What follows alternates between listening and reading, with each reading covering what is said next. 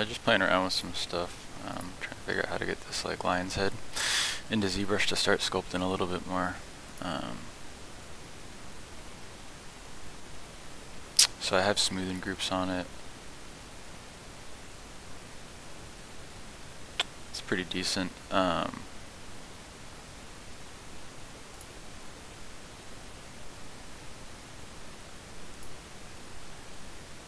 imagine what I'd probably do is turn off turbo smooth on here. Let's see if I select these all.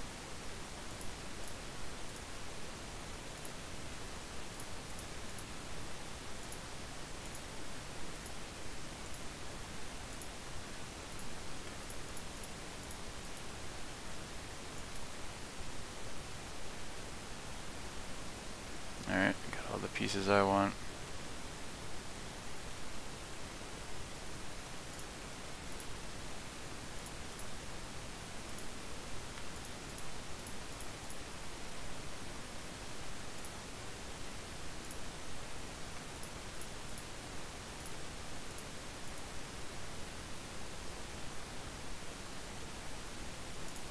See what happens if I just export with a OBJ.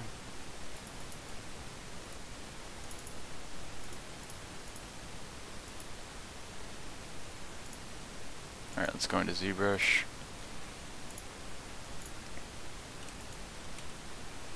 So import this.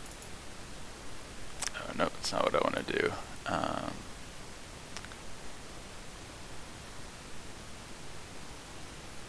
I want to go to, no, not Subtool Master, create groups. So now I want to import and crease smoothing groups. So create new. Nice.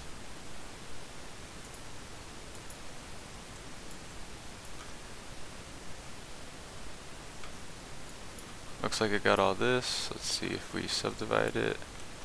It's all in. And start sculpting on this now. Let's actually bring in these parts as well. Let's bring in the base.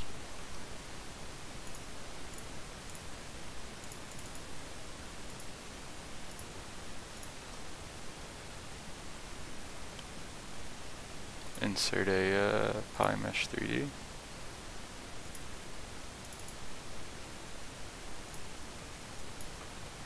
Nice. This is pretty awesome. Can subdivide this, maintains the smoothing, and I can start working from this in Zbrush now, which will be super helpful. One last test that I usually like to do is let's export this again. Let's do a temp ZB, and then let's create a layer.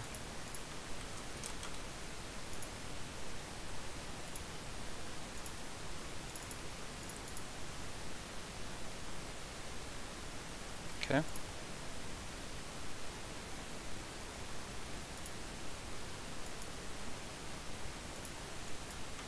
Interesting.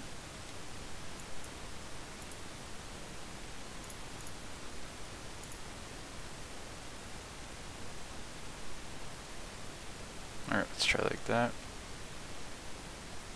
Curious why this scale is like that. Hopefully that doesn't mess anything up. May have to undo that.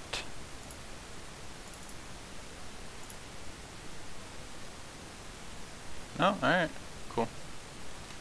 So I wonder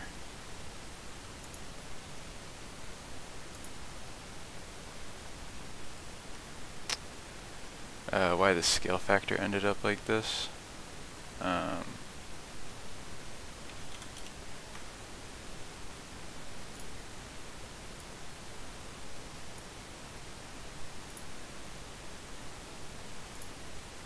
Let's just save this for a second.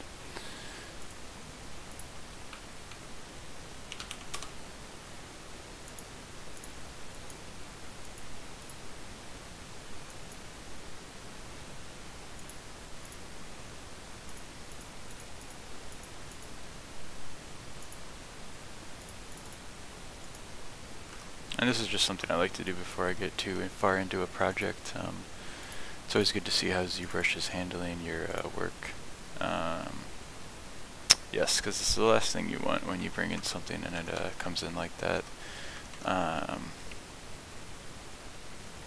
So I'm curious if I create a box, center it, freeze transforms and rotations. I'm going to export this one as temp. Going to insert a polymesh 3D, or that's fine. And now I'm going to import with my import settings default. I'm going to import this temp object. Cool, it's actually much larger. I think when I export this, this should work fine now. Let's see.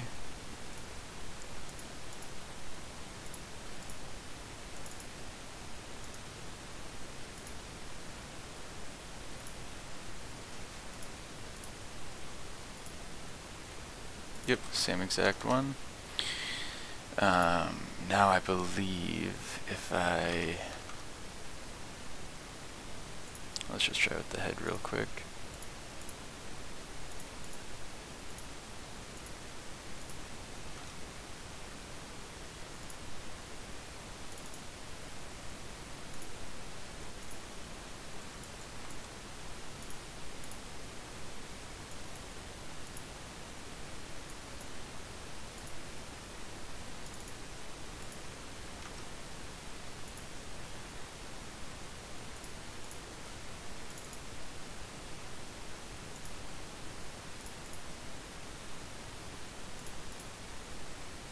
There we go. So now just bringing in that box and getting ZBrush set up. Now this back and forth works with this all set up like that, which is a much better way to work than having custom import and export settings that will most likely break at some point.